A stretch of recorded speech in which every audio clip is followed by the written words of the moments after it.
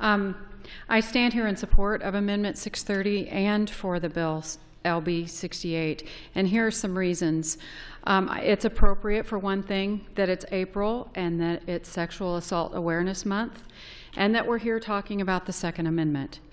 The number of women purchasing firearms has increased in recent years, and that spans all age groups, making women the fastest growing group of gun owners.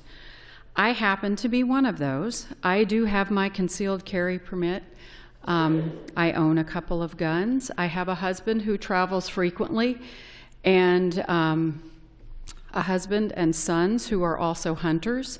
And I felt more comfortable being trained on the guns in my home than having them in my home without me having experience with them. Women aren't like myself. I'm not looking to kill anyone with a gun. I am a law-abiding citizen. But I am more comfortable with a gun in my home so that I myself don't get killed, raped, or assaulted. In the last 60 days, there have been 365 assaults reported in Lincoln, a third of which were domestic assaults. There were also 20 incidences of molestation or fondling, 31 reported rapes, and 17 other sex offenses reported.